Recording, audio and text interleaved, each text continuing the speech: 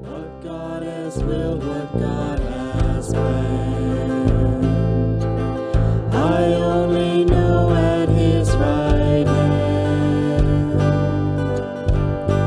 stands one who is my Savior.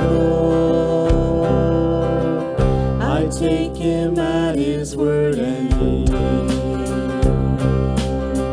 Christ died to save me, this I read. And in my heart I find a need for Him to be my Savior,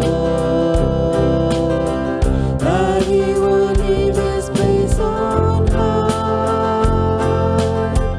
and come for sinful men to die. You counted strange, so once did I.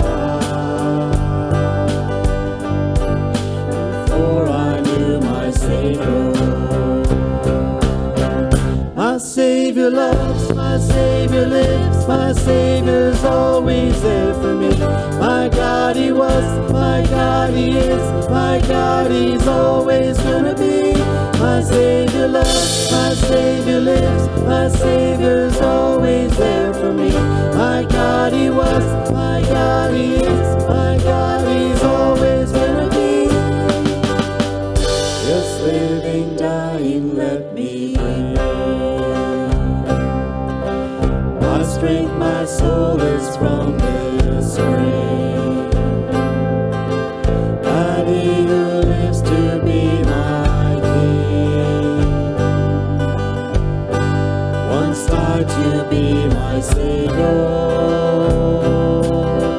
that He would leave His place on high and come for sinful men to die. You counted strange, so once did I. Before I knew my Savior.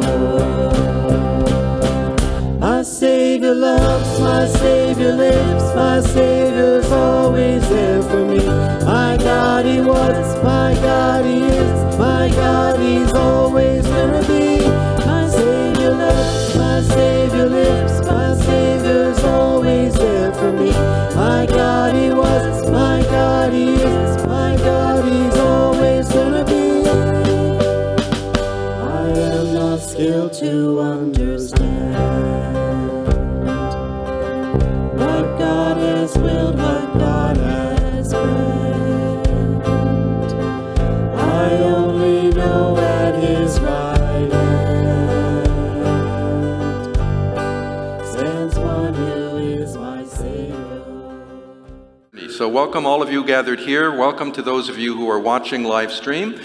I just want to make a comment about our live streaming. This is the last Sunday that we are going to be doing that. We're going to suspend that for a time, only because we want to pre-record some messages and some worship experiences, songs, prayers, and other things. That's going to begin next week, and that will still be Sunday mornings at 10 o'clock, but it will not be a live stream of this worship service, but a pre-recorded service. We hope that this will enable us to present a stronger, better worship experience for all of you, so I just want you to be aware of that. Please do stay for coffee after this service is ended. Some of you have already enjoyed that before our service began. We are very much grateful for visitors who are here and love to spend some time in conversations with you following this time of worship.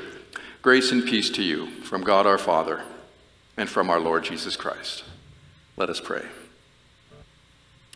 Lord God, thank you for bringing us to this place today.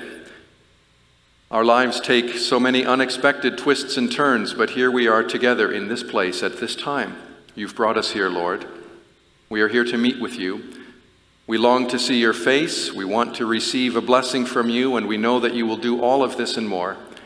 We thank you for the songs we sing, for the joy that is in our hearts in spite of all of the sadness and challenges that we face. May our worship be pleasing to you, Lord, and may it be good for us, so that when we leave this place, we will continue to sing the songs of salvation in whatever way we can. Thank you for hearing our prayer. In your strong name we pray. Amen.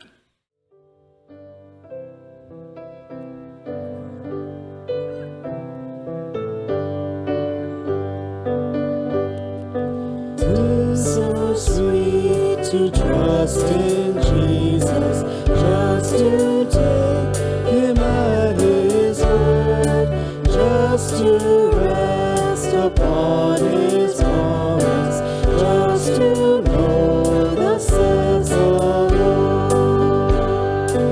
Jesus, Jesus, how I trust him, how I proved him o'er and o'er.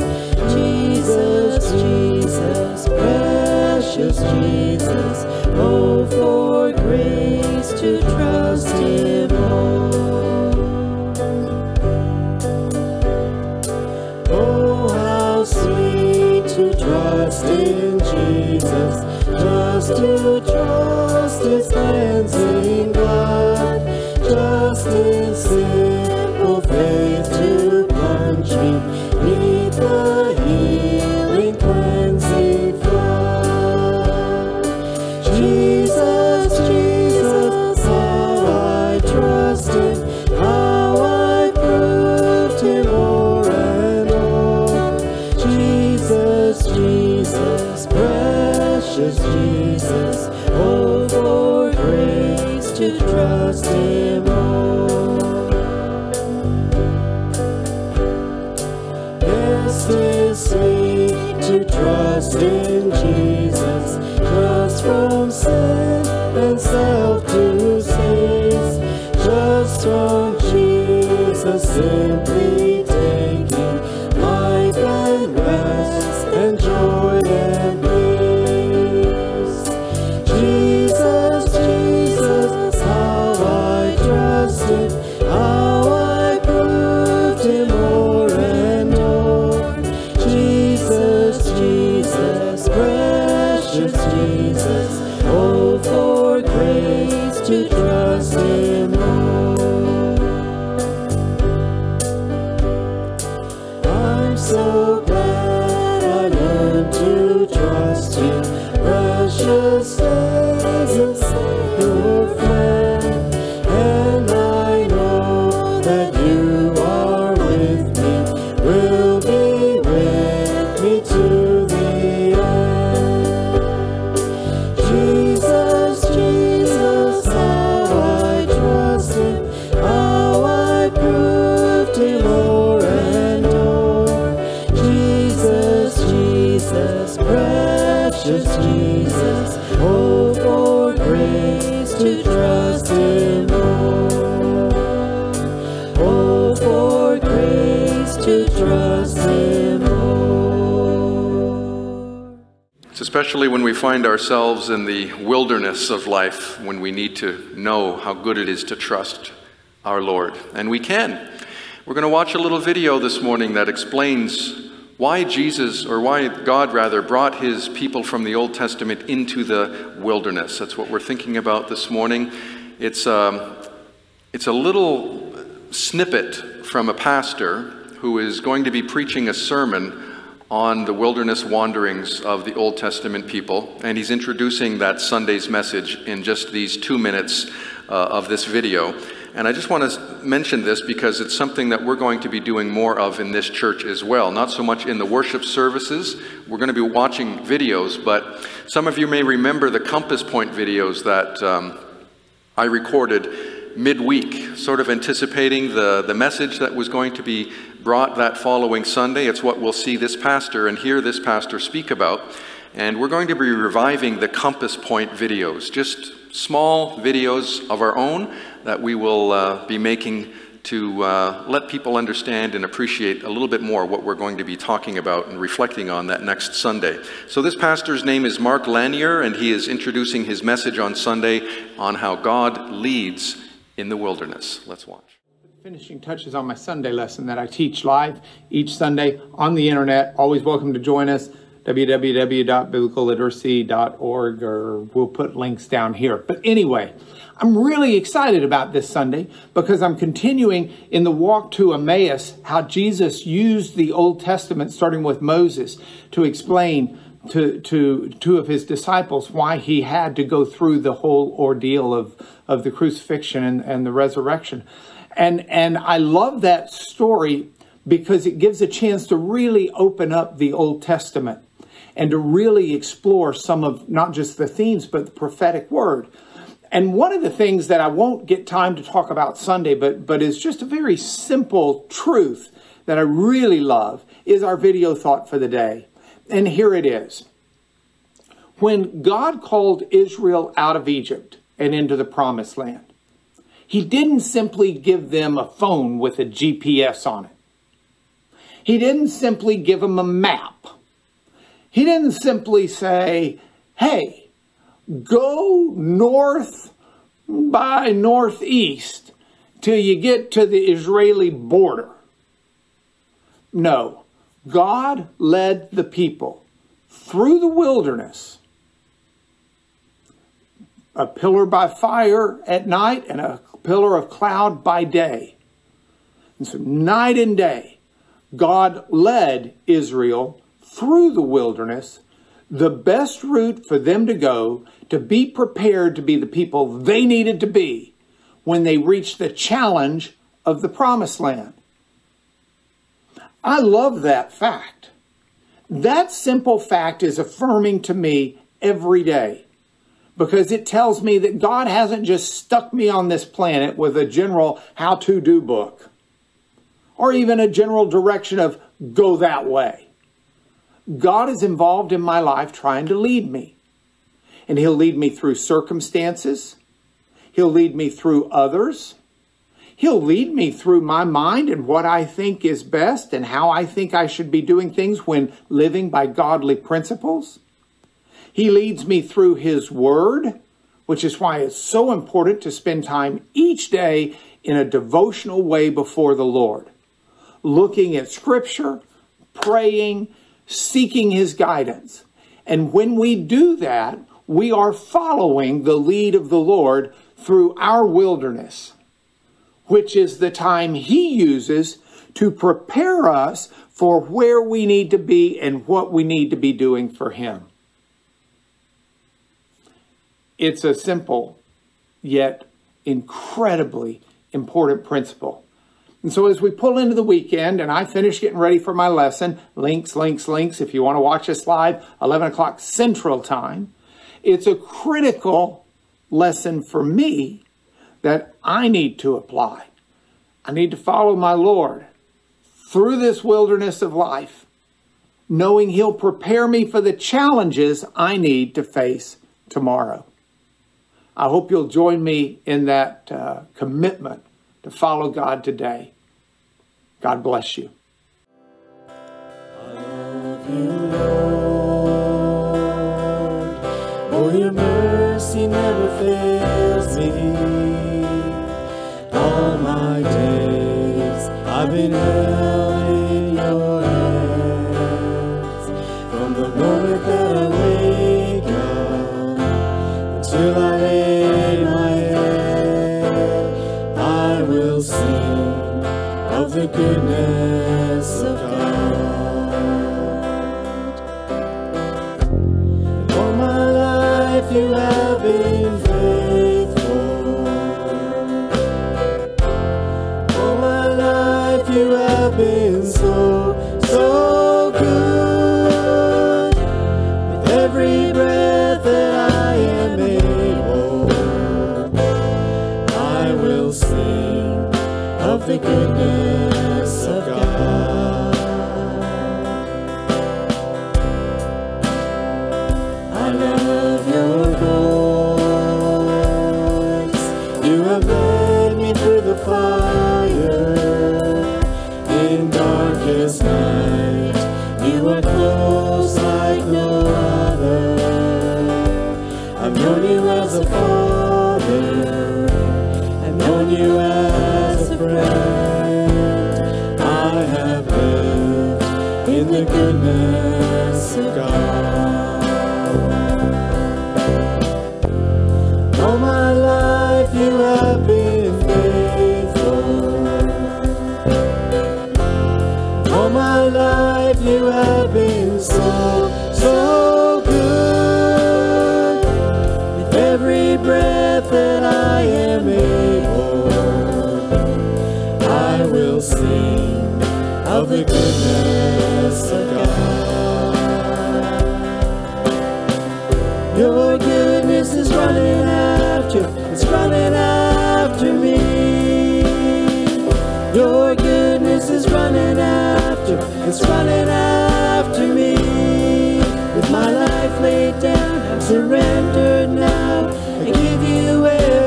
everything. Your goodness is running after, it's running after me. All my life you have been faithful. All my life you have been so, so good. With every breath that I am able, I will sing of the goodness of God. All my life you have been faithful. All my life you have been so, so good. With every breath that I am able, I will sing of the goodness of God. I will sing of the goodness of God. The faithful God that we've just sung about and sung to is the one who is pleased to hear us when we pray. He's especially happy to know that we celebrate his goodness even in all the hard things of life, and cling to his faithfulness when we struggle, when we wonder what the journey of life is really all about. So let's pray to God and continue to experience the joy of his presence as we do that. Please pray with me. Gracious God, thank you for your love, for your guidance, for the hope that you give us every step of the way in our earthly journey.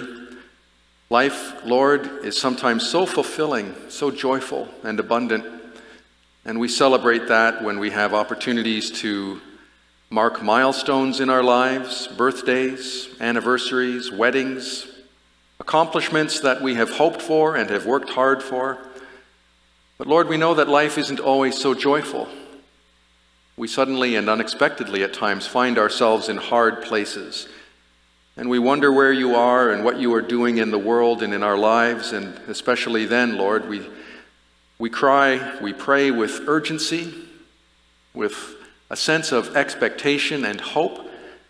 And we know, Lord, that you are with us as our good, good Father, that you have a plan for our lives that is impossible for us to understand fully, but one that we can trust. And so, Lord, in this time of worship, we are reminded of how good you are to us and how blessed we are to know that we are never alone in this world. You surround us with people who walk this journey with us, who give us so many good blessings. We share laughter with them. We receive the gifts that they give, and we pray that we will always do that for others too, Lord. We marvel at the beauty of creation in these summer months. And yet, Lord, we know that this part of the world, like so many others, is a place where rain is needed. And we pray that you will soon open the skies and send rain, especially as farmers and others who work the field need to receive that replenishing, cleansing, healing rain. And as we think of the important and good work of World Renew, that agency of your kingdom, as so many others, is seeking to improve the life of those who live in communities facing hardship and unimaginable challenges. We pray that you will bless their efforts to bring clean drinking water to the millions and millions of people in this world who don't have access to clean water as we do. We take so many things for granted, Lord. And we pray that you will enable us to always remember the needs of the world around us, the hurting, the impoverished, the lonely, the forgotten, the marginalized and excluded. Help us to serve them, Lord, as you have so wonderfully served us. We thank you that your work in the world is growing. Sometimes it seems hard for us to understand and perceive that, because there are things that happen in our lives and all over the world every day that make us wonder if you really are the King of the universe. It seems like the sway and influence of evil is something that has the upper hand. But we know, Lord, that you are God, and that this world and all things in this universe submit to you And you can use even evil and suffering and discouragement to accomplish something good. And we thank you for servants of your kingdom who are present here and all over the world, who preach the gospel of Jesus Christ, sharing the good news of salvation in him, and who work to improve the lives of so many in communities that have been torn apart or who live in poverty. We thank you for Ryan Faber and others who travel to distant places to be your examples, your faithful disciples there. Help us to know, Lord, that we are in this place to do the very same thing. And so we pray that you will continue to bless and guide us as Compass Community Church. We see changes beginning to happen in this place as our building is being transformed. We look forward to seeing more of this in coming weeks and months.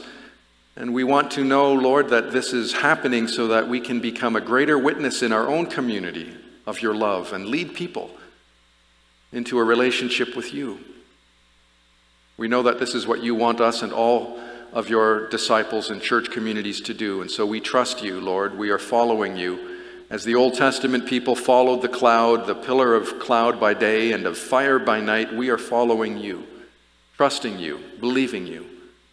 And we thank you for showing us, surprisingly, how you are at work in this place.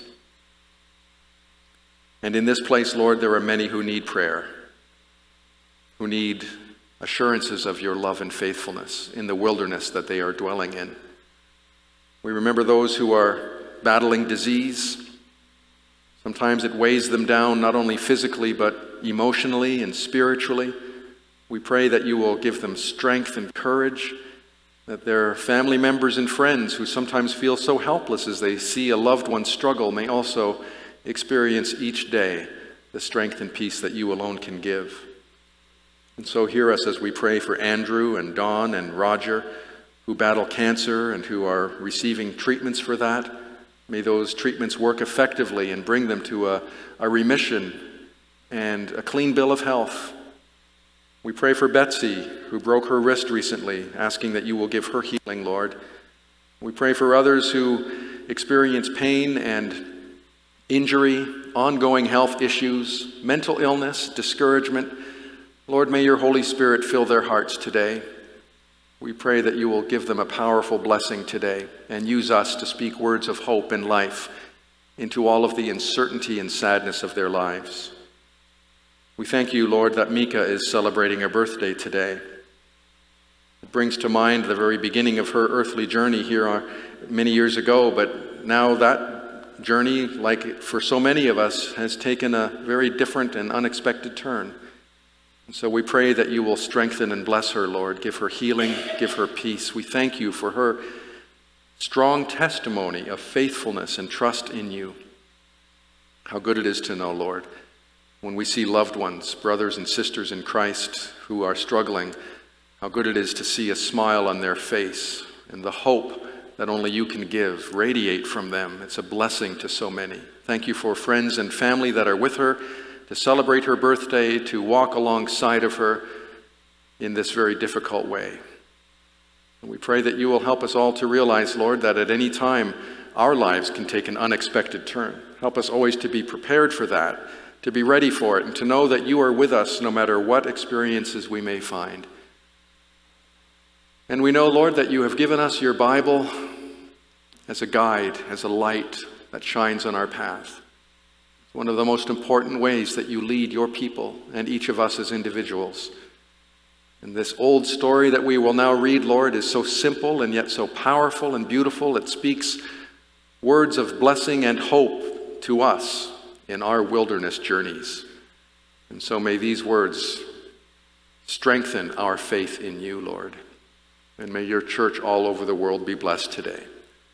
For this we pray in the name of Jesus Christ. Amen.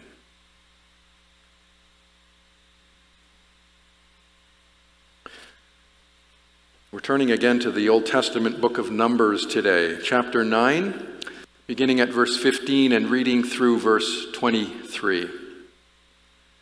On the day the tabernacle, the tent of the covenant law, was set up, the cloud covered it. From evening till morning, the cloud above the tabernacle looked like fire. That is how it continued to be. The cloud covered it, and at night it looked like fire. Whenever the cloud lifted from above the tent, the Israelites set out. Wherever the cloud settled, the Israelites encamped. At the Lord's command, the Israelites set out, and at his command they encamped. As long as the cloud stayed over the tabernacle, they remained in camp. When the cloud remained over the tabernacle a long time, the Israelites obeyed the Lord's order and did not set out. Sometimes the cloud was over the tabernacle only a few days. At the Lord's command, they would encamp, and then at his command, they would set out. Sometimes the cloud stayed only from evening till morning, and when it lifted in the morning, they set out. Whether by day or by night, whenever the cloud lifted, they set out. Whether the cloud stayed over the tabernacle for 2 days or a month or a year, the Israelites would remain in camp and not set out. But when it lifted, they would set out. At the Lord's command they encamped, and at the Lord's command they set out. They obeyed the Lord's order in accordance with his command through Moses. This is God's word. We're going to stay in the wilderness for some time this summer, reflecting on stories from the Old Testament, the books of Exodus and Numbers, that describe the journey that the people of Israel took centuries ago, the journey that took them out from Egyptian slavery and into the abundance and freedom of the land of Canaan. Last week we began by reflecting on that incredible passage where the spies went out into the land and brought back out of the land of Canaan grapes, huge grapes. They had a feast in the wilderness, just a little taste of what the Lord had in store for them. And we're going to be jumping around in the books of Exodus and Numbers. We're not going to be following their journey chronologically, which in a way is entirely fitting when you think about life in the desert or a pilgrimage. There's a lot of uncertainty, a lot of unexpected twists and turns in the journey. Things don't happen as you would expect them to. And it's really a fitting part of the Bible for us to be thinking about for another reason. We're on a bit of a journey ourselves as a church, as Compass Community Church, our new name, our new identity, a new sense of mission. We're beginning to see some of the changes that are taking place in this building, and we're going to see more of that over the next number of weeks and months. We're going somewhere as a church. And there's lots of excitement about that. There's a lot of gratitude associated with that as God is providing, working, and leading. But with all of this, there's always a sense of apprehension and uncertainty as well. We wonder about where we're going sometimes. We wonder if God is really the one who's leading us. And sometimes we feel a little lost in a different place. It's not always as familiar as it once was. Some of us miss some of the things that we've left behind. The people of the Old Testament, certainly as grateful as they were to leave their Egyptian slavery, sometimes fondly looked back on their time in Egypt, thinking that was much better than the place that they were. And so we wonder, as they must have wondered, where is God in all of our journeying, in all of the unexpectancy, in all of the uncertainty? How can we be sure about what God is doing and how He's leading us? Now, it's what makes this account of how God led the people through the wilderness by a cloud so interesting. A pillar of cloud by day that would stay in one place sometimes and then would move, and as we heard a number of times from the scripture reading, if the cloud stayed, the people stayed. If the cloud moved, the people moved. And a cloud of fire by night that lit up the darkness, even in their evening and nighttime journeys. It's so simple.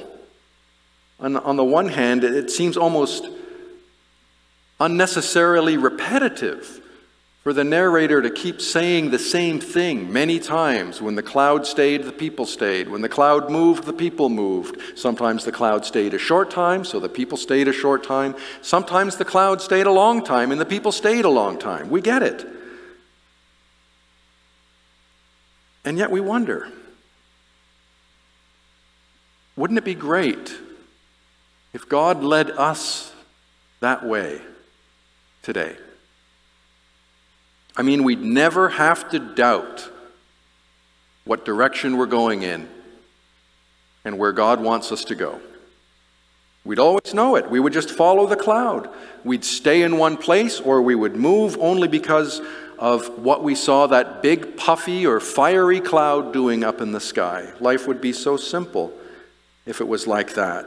All of the decisions that we would have to make would be made for us. Life would be pretty easy to figure out, especially when we find ourselves in those difficult and hard places, when it seems as though we've lost our bearings and we can't quite figure out what life is about and where we're going, when we've got decisions that need to be made and we just don't know what to do. Wouldn't it be great to just follow the cloud?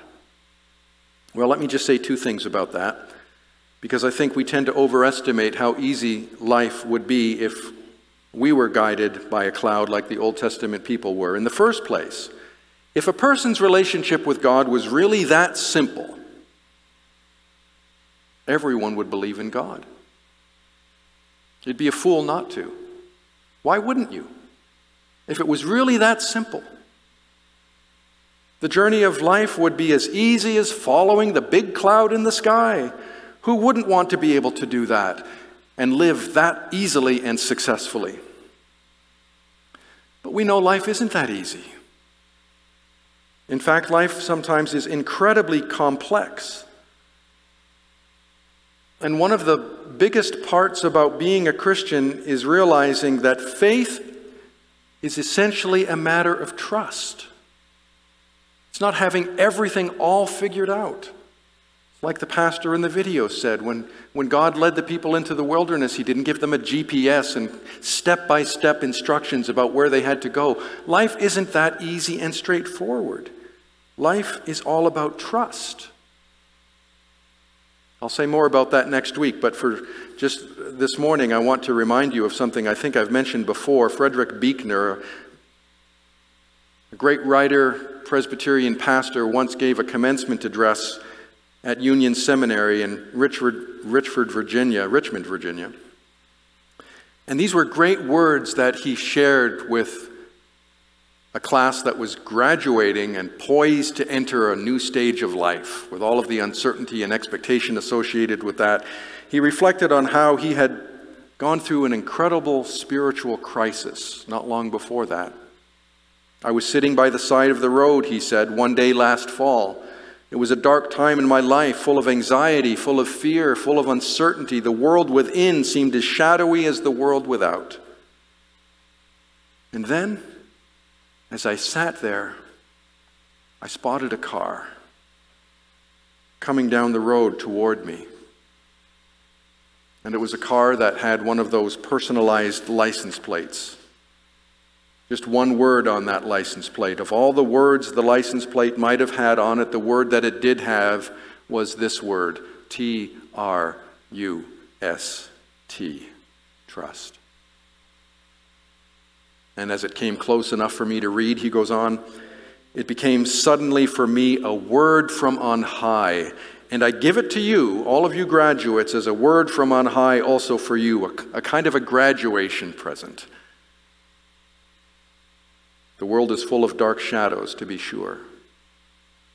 Both the world without and the world within. And the road we are all setting off on is long and hard and often hard to find. But the word is trust. Trust the deepest intuitions of your own heart. Trust the source of your own truest gladness. Trust the road. Above all else, trust Him. Trust Him. That is a word from on high. And it's a word that I give to you as a word from on high this morning. Trust. The Bible isn't a manual that has answers to every question a person could ever ask. We don't always know the way forward, but we know some things. We know that God is faithful, that He is worthy of our trust. We live by faith, not by sight, is how the Apostle Paul puts it. So a big part of a person's relationship is simply trusting God, following God, not because we've got everything all figured out, but because we don't. It's what makes the wilderness so hard. We get lost there. God seems hard to find there. Eugene Peterson had a friend who was a fellow pastor, pastoring a church in Baltimore, Maryland. One night he went out to walk his dog, and he was mugged by some young thugs who took his watch and wallet, beat him up pretty good, kicked him in the ribs, broke a few of his ribs. It was a traumatizing experience. And this pastor told Eugene Peterson that he was looking forward to leaving for a month vacation to try to find peace in the wilderness. He was going to spend a month in the Grand Tetons of Wyoming, far, far away from the crime-ridden city. 6 weeks later, after this pastor had come back from Wyoming, Eugene was surprised to see him with his arm in a sling. "What happened?" he asked. "Well, I was riding a horse on a trail in the Wyoming Rockies. The high country there is so beautiful and pristine. The nearest criminal is at least 100 miles away as the crow flies. But suddenly, the horse that I was riding got spooked by something. I was thrown from the horse to the ground, writhing in pain with a broken arm." And he said this, "It's safer to walk on the streets of Baltimore at night than in the mountains of Wyoming in the daylight. The wilderness has 20 different ways to kill you." It's true. And so the idea that God will always clearly show us what we need to do in every situation is not realistic, not in a wilderness that has 20, if not more, reasons or ways to kill us. And so just to think that we could just follow a cloud is just not realistic. Life doesn't work that way. True faith, real trust is following God when you have no idea where you're going, or when you can't make sense of what's happening in your life. That's the first thing. Here's another very important point. If you ever feel a little envious about these Old Testament people and wish you could just follow a cloud like they did, even if God did lead people, even if God did lead you that clearly, so obviously, what makes you think you would follow him? The people in the wilderness always knew where God was leading them, cloud by day, fire by night. But did they tend to like the places God brought them? No, not at all. In fact, they grumbled in the wilderness. They rebelled in the wilderness. They wanted to go back to Egypt. They thought Moses was not the right person to lead them. Time after time we see this. They knew better than God did what was best for them. It's something we find over and over in the Bible. In fact, when God told Moses to go to Egypt, what did he say? "Send someone else. Don't send me there. I don't want to go." When God says Jonah to go to Nineveh to preach to people, to bring them into a living relationship with God, he wants to have nothing to do with it. He goes in the exact opposite direction, taking a ship to the farthest end of the Western Sea. People in the Bible more often than not do not want to go where God leads them. "Well, I wouldn't be like that," we say. "I'd follow the cloud." Really? What makes you so sure of that? You know, the Bible gives us lots of instructions about how people who live in a relationship with God are supposed to behave.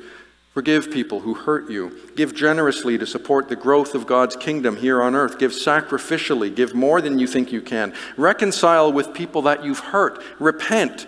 Live in peace with everyone. Love everybody, especially the marginalized, the forgotten, the people who lack so many of the resources available to you. Care for the poor. Welcome the stranger. Time and again we read these simple instructions. Put the needs of others ahead of your own. Very clear. Very simple. How are you doing with all of that? Simply knowing what you ought to do doesn't mean you'll do it. There's a cloud of teaching, of pretty straightforward guidance and instruction that we have available to us in the Bible. How often do we read it? How interested are we in actually doing what the Bible tells us to do? So those are just two reasons why we shouldn't feel so envious of these Old Testament people who were led by the cloud. But here's an even bigger reason why we shouldn't think that God guided them so much more clearly than he guides us today. It's the biggest and best reason of all. God has given us an even better sign than they had. A much greater sign. Not a cloud way up in the sky somewhere. A person. Right here, beside us in this dangerous, terrifying world that we inhabit. A brighter and clearer sign of God's glory. I'm talking about the Lord Jesus, of course. You remember how he was transfigured when he went on the mountain? Peter, James, and John were with him. He became radiant. You know, the glory of Jesus was rarely on display, hardly ever.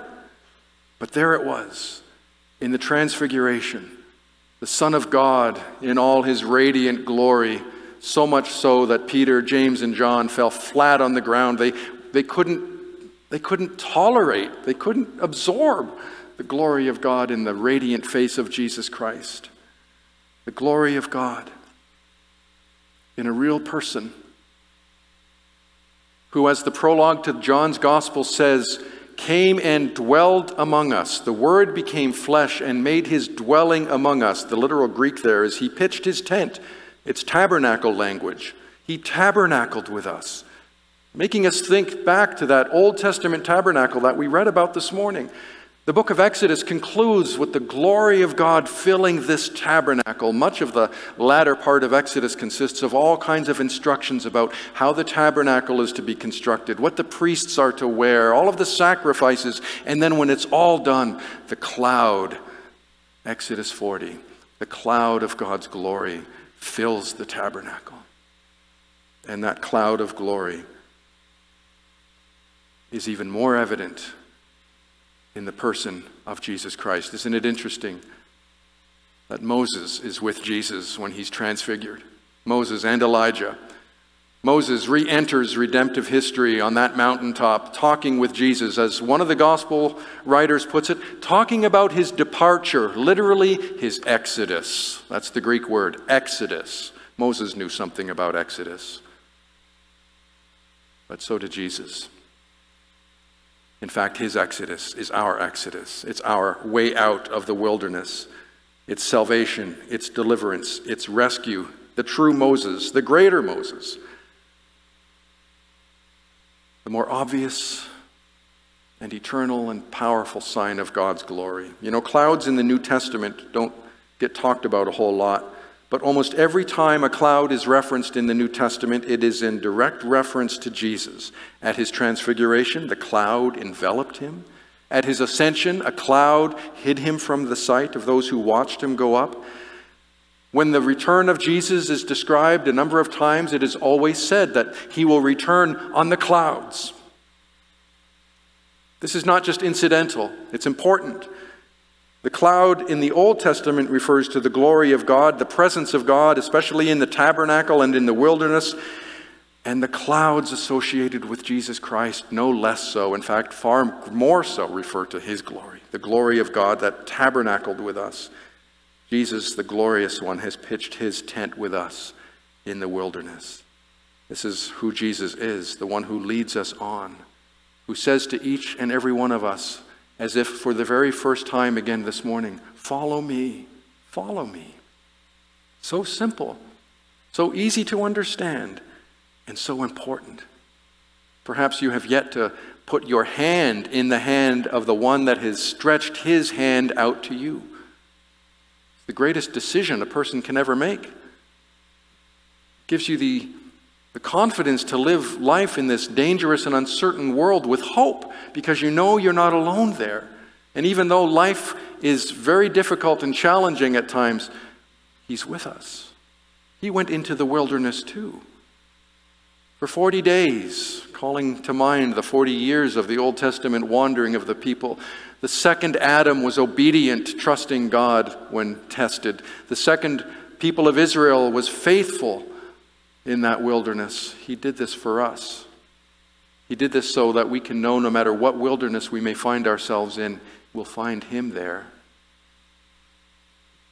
It's what makes us think again about the name of our church, and the pastor in the video alluded to it when he talked about how God didn't give them specific directions, no GPS. We're following a compass in this place. We don't know step-by-step instructions. It's no GPS guidance that says turn here, go straight there. The compass is set in the direction that God calls us to be walking in and journeying toward. And as we do that, if we trust that he is the one who has invited us to step into this journey, we know he will be stepping alongside of us on every stage of this journey. That's what the cloud is all about. The cloud is God. The cloud is the glory of God. And God has brought us to himself most clearly, most powerfully, most wonderfully in the person of Jesus Christ. We can trust him. We can trust that all of the mistakes that we've made in life, all of the wrong choices that we've made, some of which are very serious and life-impacting, are covered by the faithfulness of Jesus Christ.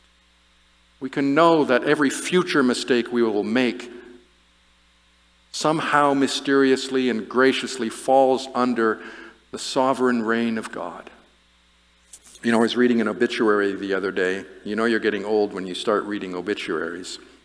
And I don't read a lot of them, but I read this one. Because I find obituaries often contain some really beautiful, simple, and helpful guideposts for us. As we celebrate the lives of people, we learn from them. And in this one obituary, it's interesting that the man who passed away had an over 50-year marriage with a woman that he met when he dialed the wrong number and she picked up the phone. That's how it all began, by a mistake. Or was it? Sounds to me like he dialed the right number. It's what the Bible is all about, isn't it? God makes the wrong right. Justification is the big term for it. God justifies the ungodly. He makes the wrong right. And if he's done that, we can trust him. Even and especially in all of the hard and lonely places. There's one thing about the wilderness that's quite comforting. It might not always seem this way, but it's true. It's never a place that God intends people to stay. They all enter, we all go into it, but God leads us out as surely as he leads us in. He leads us in and always out.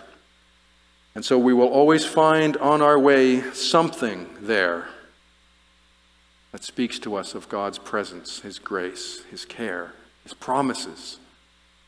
We will find the Lord Jesus there, pitching his tent, tabernacling with us, the glory of God in our wilderness. He will not let us go. So the word is trust. Trust the road.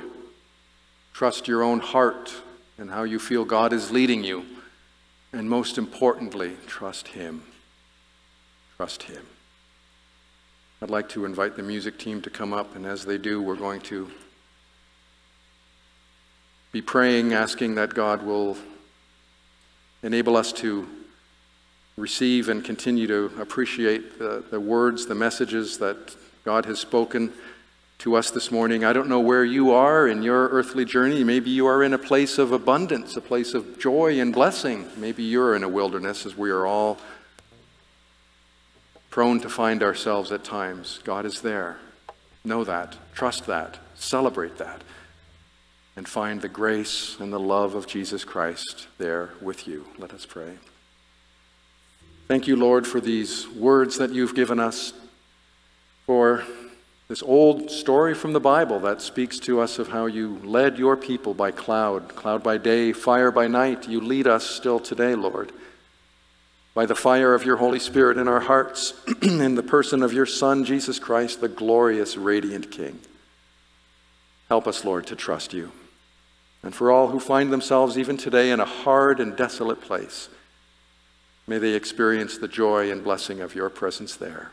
And bring us all at last one day, Lord, out of the wilderness of all of our struggles into the peace and joy of your radiant kingdom. Amen.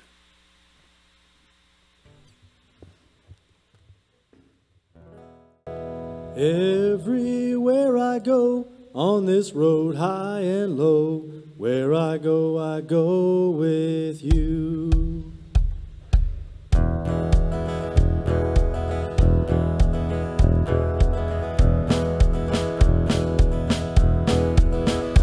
There's a city that calls me by name. There's a city that calls me by name.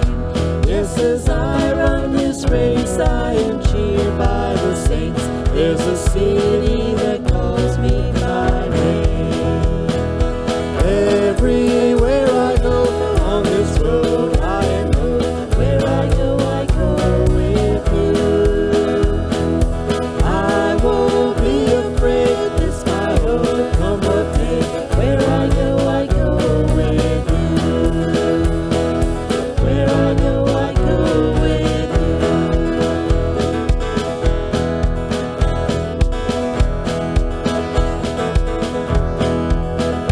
There's a future that runs through my veins. There's a future that runs through my veins. And there's nothing on earth that can stand in the way. There's a future that runs through my veins. Everywhere I go on this road, I am moved. Where I go with you. I won't be afraid, this I know, come what may. Where I go with you. Where I go with you.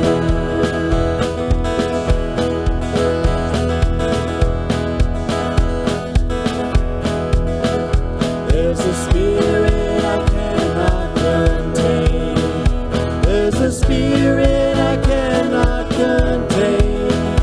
The same power that raised Jesus up from the grave. The same spirit I cannot